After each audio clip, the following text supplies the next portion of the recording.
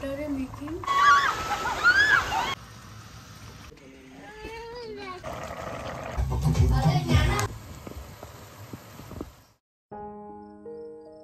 Hi everyone, welcome back to another video. Last weekend was a long weekend for everyone here in Oman. It was Oman Sultan's succession day, so it was declared that Thursday will be a holiday. Thought to share a few glimpses of that long weekend on how we spent. On Wednesday night, we booked our stay at Saj Farm Inn, which is located in Ibra here in Oman. It's almost 2 hours drive from where we stay. We called up to check the facilities and it included barbecue area. So I quickly marinated chicken for grilling. For the ingredients, I used ginger, garlic, green chillies, coriander leaves, mint leaves, dill leaves, 1 cup curd, half cup fresh cream, salt, 1 teaspoon crushed black pepper, 1.5 teaspoon cumin powder, 3 tablespoons olive oil. Here I've used 2 kilo chicken that's cut in large size. Poke each piece with a fork few times.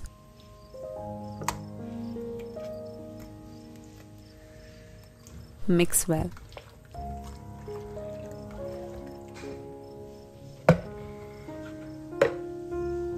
I stored it in the curd bucket and kept that in the fridge till I packed it in the bag.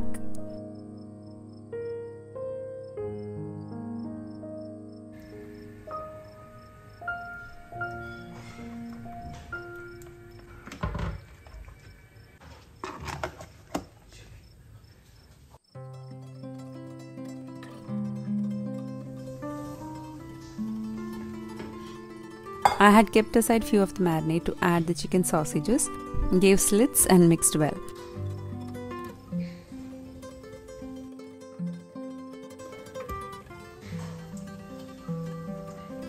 In fact, you don't need marinade for sausages, it's equally tasty without. Packed the same way and kept in the fridge.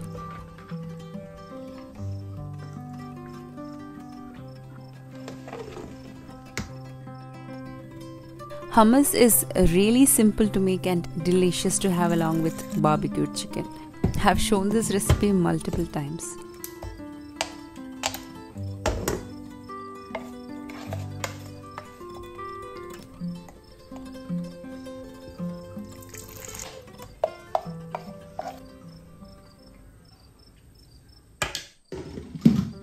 This time though, it was again not very much planned like the camping we did last time. Staycations are something we have done earlier and we know how it will be.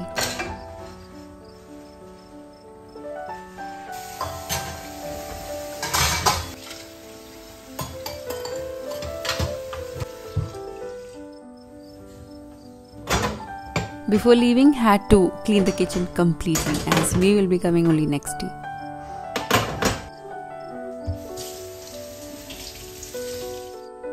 I even put the laundry and set the time for tomorrow.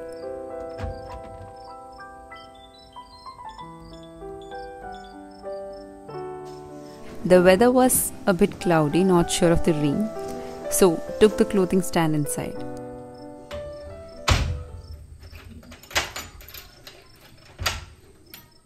Packing for a trip or a staycation is really exciting and relaxing, and I'm saying this is needed for everyone in the house. Not just for mothers who spend a lot of time in the kitchen, it's also for working men, women, kids who gets exhausted from a hectic week from school. So everyone needs a break.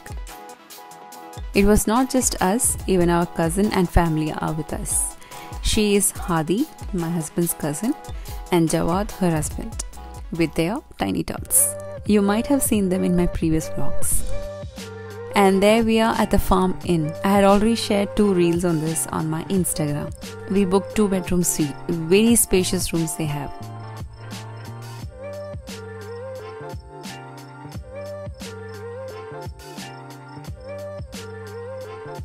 They also have a mini football area where you can enjoy some sports with your family and kids. They have the barbecue area behind the villa. There is 1 bedroom as well.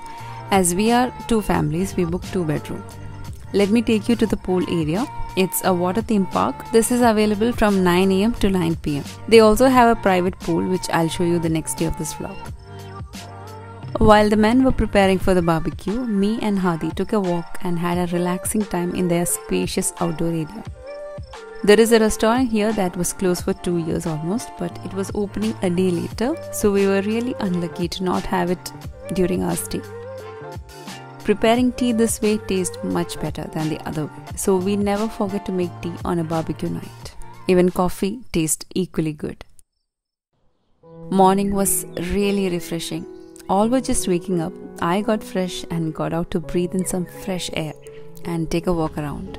This location is really beautiful, calm and relaxing, though the beauty of the landscapes was seen only in the morning. Guess this is an orange farm. Maybe not the season, hardly few oranges on a tree.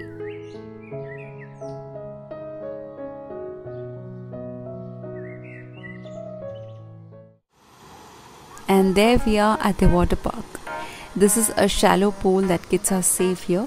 Now the good part of this resort is that even if you are not staying here, you can come, pay and use the rides. You can use this water park, private pool, hang out for some time and leave. So there is option for that.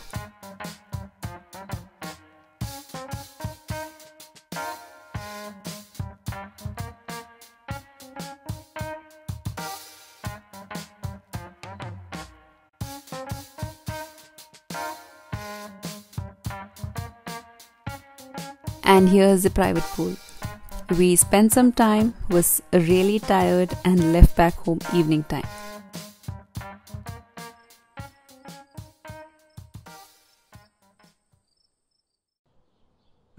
Next day was tiring and lazy.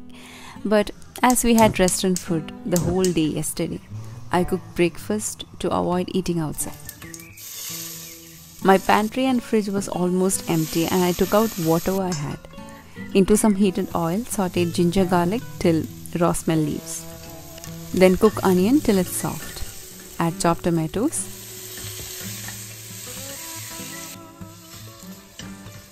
Had a cup of cooked chickpeas in the fridge. Then goes Kashmiri red chili powder, turmeric powder and garam masala powder. Had macaronis in packets, very little in each, so added whatever I had.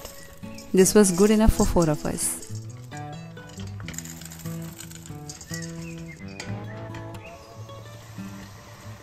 Added hot water and salt. Mix well and cook on medium flame till the macaroni is done.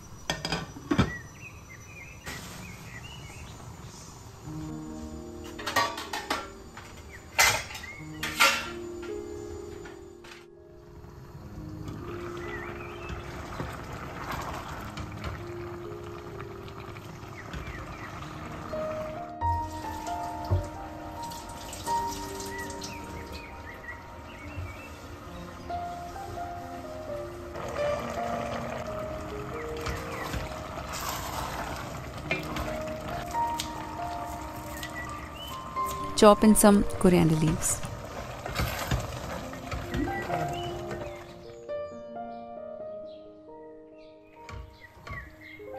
You don't have to wait till all the water is evaporated. Let it be wet or liquidy and it tastes good that way.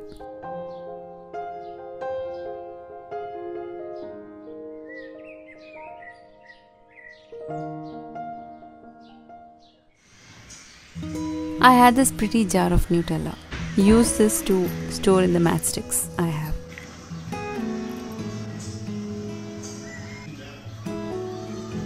I cut the striking surface and stuck it on the bottle.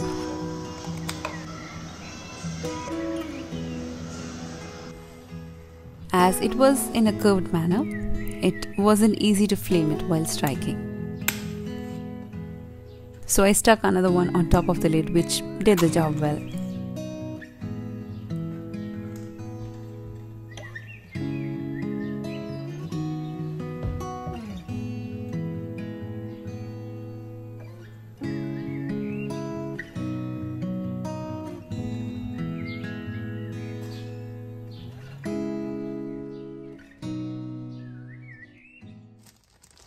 On Saturday night, we had asked Hadi and Jawad to come home for dinner, so the preparation is next that you will be watching. It was a simple dinner treat. For pudding, I prepared bread pudding, almost like a French toast flavored pudding. As it's winter now, I thought to serve it hot. Cut bread slices each into 4 squares. Arrange it in a pudding tray.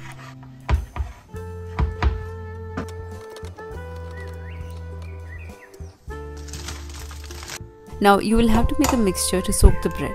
For that, into a bowl, break in 6 eggs.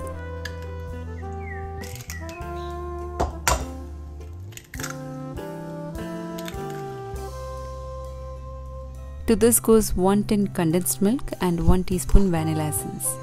Whisk it. Add 1 teaspoon cinnamon powder and milk. Here I use a condensed milk tin to measure the milk. Mix everything well and pour this mixture completely over the bread. If you want, you can double the quantity of the mixture and pour till the bread is completely immersed. The pudding turns out to be really soft and melting in your mouth. I wanted to have that bits of bread while having it.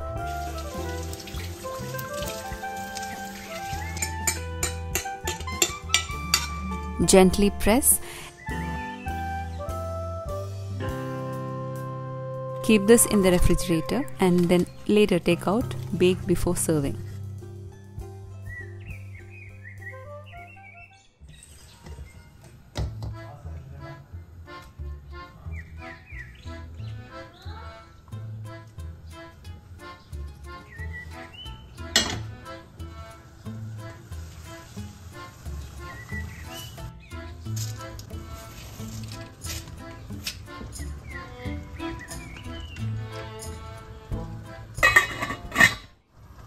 I prepared minced meat spaghetti.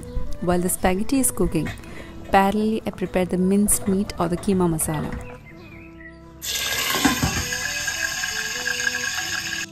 Into some vegetable oil, fry few curry leaves. Saute 2 teaspoon crushed garlic and 1 teaspoon crushed ginger. Once the raw smell goes, add 2 medium onion chopped. Let it turn soft.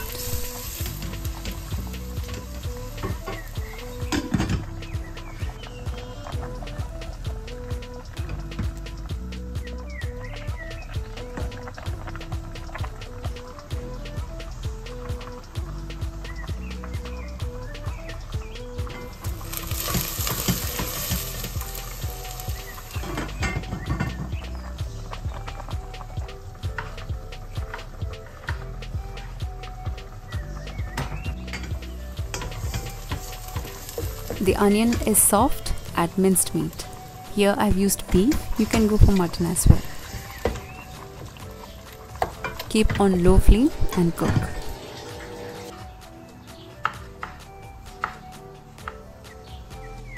The keema has been cooking for around 5 minutes. Add 2 teaspoon Kashmiri red chilli powder, half teaspoon turmeric powder, 2 teaspoon coriander powder, 1 teaspoon cumin powder, half to 3/4 teaspoon garam masala powder, half teaspoon crushed black pepper. Mix well. Add some salt. Let the raw smell of the spices go. Add in 2 medium tomato that's chopped.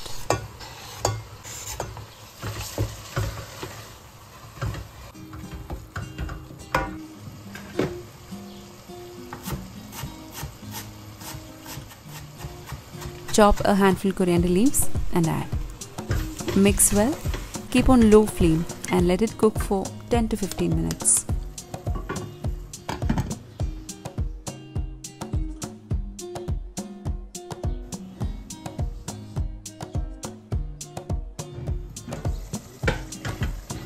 Time to add the cooked spaghetti. I don't prefer to cook pasta or spaghetti just like how I did the breakfast dish. Taste will be amazing, but it might not look very appealing. Dish might be a bit sticky, which might not be very impressive for your guest. This is done.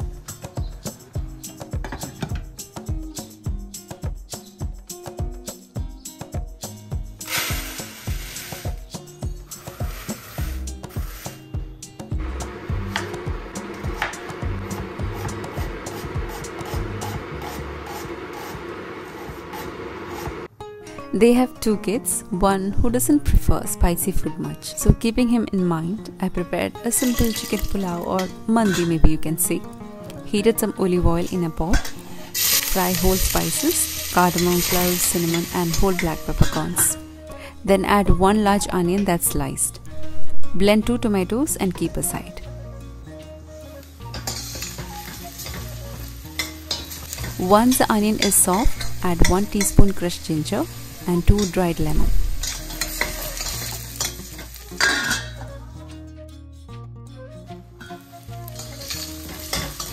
To this goes 1 teaspoon cumin powder. Mix for few seconds. Now add boneless chicken pieces around 1 kilo. Mix till the color changes to pale. Now add the blended tomato and mix for a minute. Time to add 3 cups chicken stock. Use the same cup used for measuring the rice. Then add 2 cups hot water. Add salt and mix. That's a handful of chopped coriander leaves. Keep on high flame. When it boils, add 3 cups washed and drained basmati rice. Mix and keep on high flame. When it starts to boil, add a slice of butter, which is optional. This has been boiling for a few seconds. Now turn the flame to low and let it simmer. Give a mix to the rice halfway.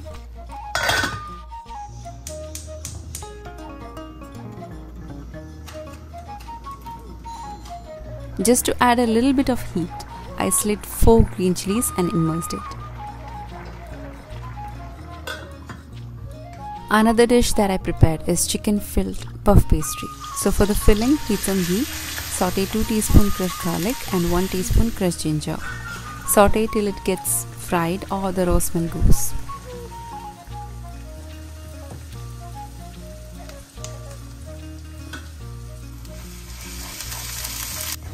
To this saute 2 medium onion that's chopped. Let it get soft and translucent.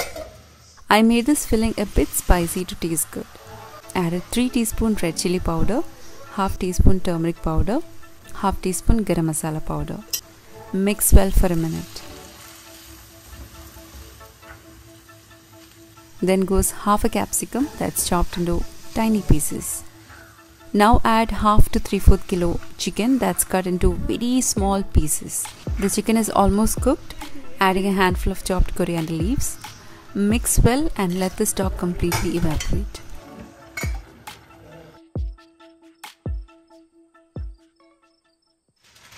Just 2 hours before they arrived, I baked the puff pastry.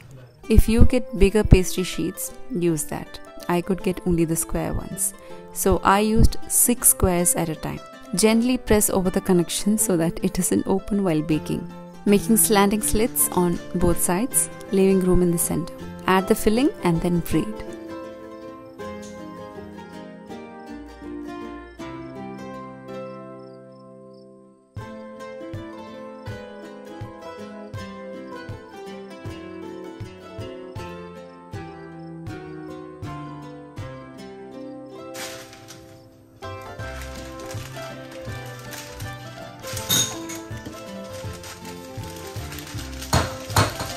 Bake this in a preheated oven at 180 degrees Celsius for almost 15 minutes or until it turns to a nice golden brown color.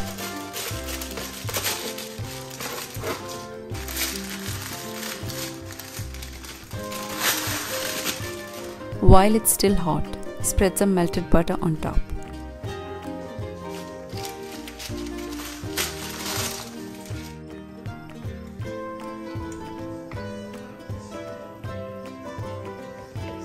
I transfer the rice in a casserole so that it stays hot.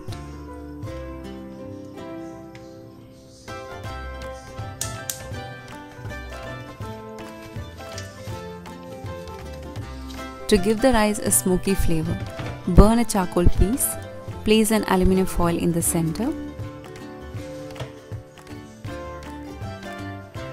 place the burnt charcoal in it, pour oil over it and cover immediately. Do not let the smoke go out.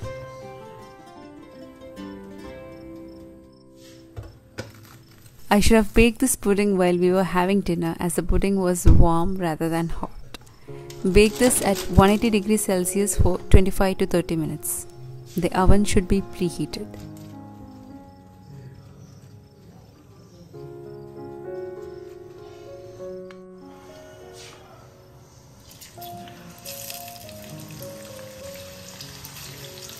I fried some onion, cashews and raisins in oil, and these are for garnishing the rice.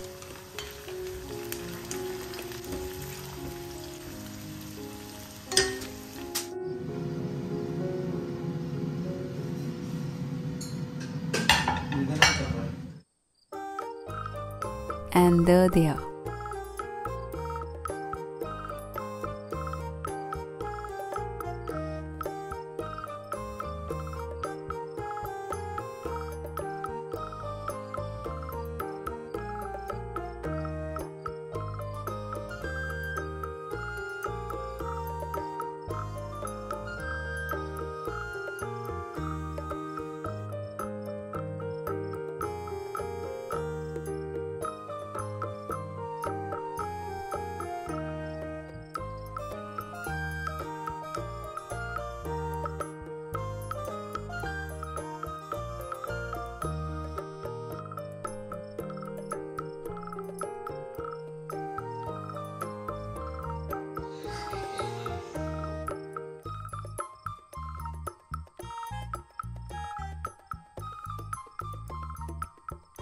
So that's all for today's video, and I hope you enjoyed watching it. Do try the recipes and let me know your feedback. Stay tuned for more videos. Until then, take care. Bye bye.